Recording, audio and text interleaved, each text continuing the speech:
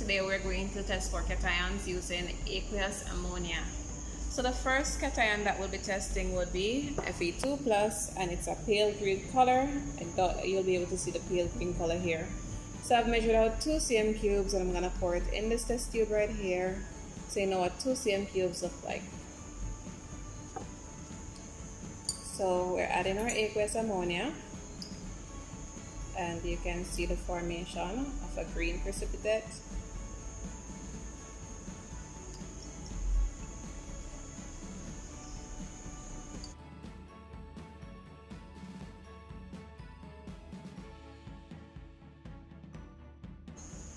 I'm going to pour off majority of what's in the test tube in the soap water solution I have here, and then add excess aqueous ammonia to the test tube to see if it will dissolve. So the green precipitate that is formed is insoluble. The next cation that we'll be testing for will be the Al3+, that's the aluminum ion. I'm not going to use a measuring cylinder, I'm just estimating between 2 to 3 cm cubes right here. If we add aqueous ammonia, we have the formation of a white precipitate.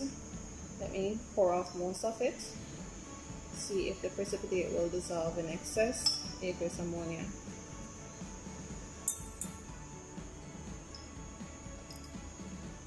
The white precipitate does not dissolve, it remains, so it is insoluble.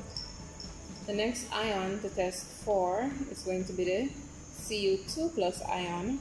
I do have the sodium 2+. Oh, it's just me, I wrote bad. So it's Cu2+, and I'm pouring about 2 cm cubes in the test tube. I'm adding aqueous ammonia,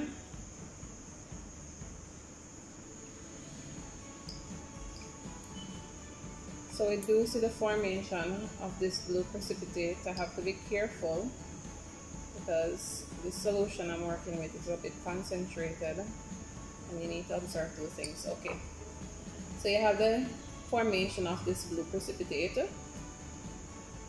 and I'm going to pour off majority of what you see in the test tube right now, and I'm going to add excess aqueous ammonia. Look at what happens. So the blue precipitate dissolves to form this deep blue solution. We're now going to test for the lead-2 ion.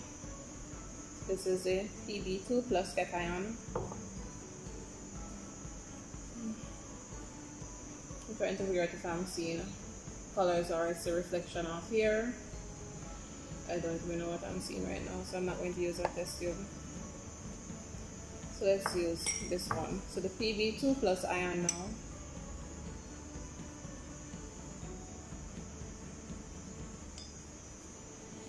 There's a reflection from the iron 2 or the iron 3 that's still there. So if we add aqueous ammonia to the Pb2+ ion, then we get the formation of a white precipitate. If we pour off most of that precipitate, let's pour off more and try to dissolve it in excess, it is insoluble. I need to label this test tube so I do not forget what is in it. So it's critical that you know what you're working with. So I write Pb2+. Okay. The next cation that we'll be testing for is a Zn2+ cation. So this colorless solution, if we add aqueous ammonia to it, we form this white precipitate.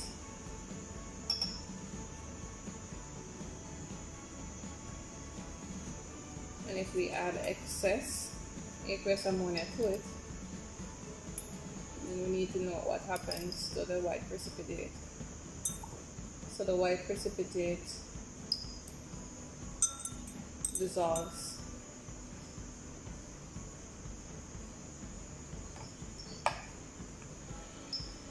The next cation to be tested is the calcium cation,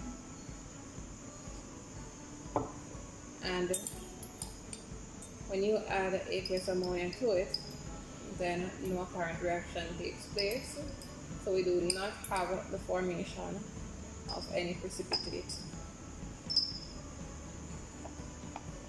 And the next ion that I do need to test for is going to be the Fe3+ ion.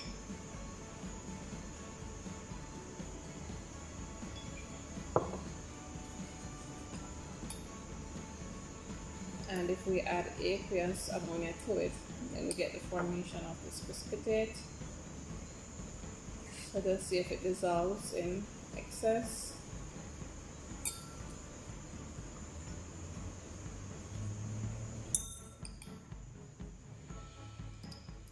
It does not dissolve in excess, aqueous ammonia.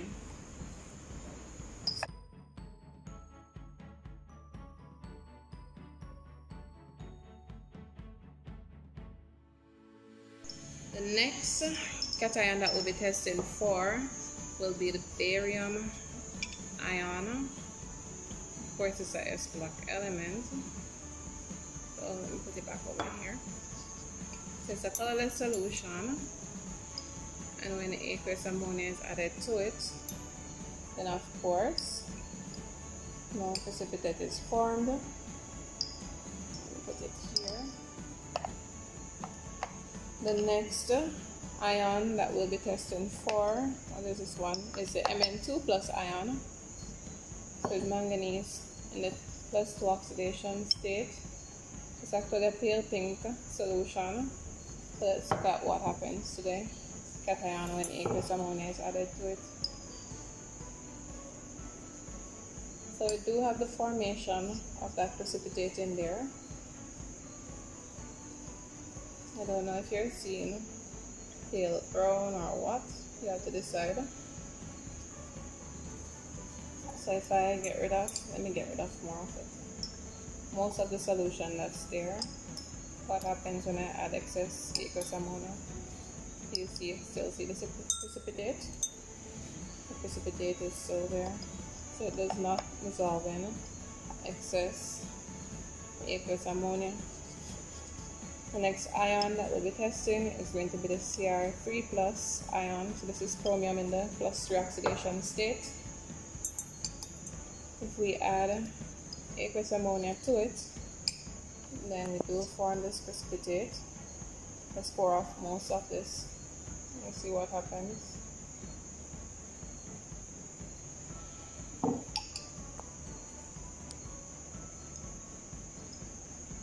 So if we add excess aqueous ammonia, then the precipitate remains, so it is insoluble.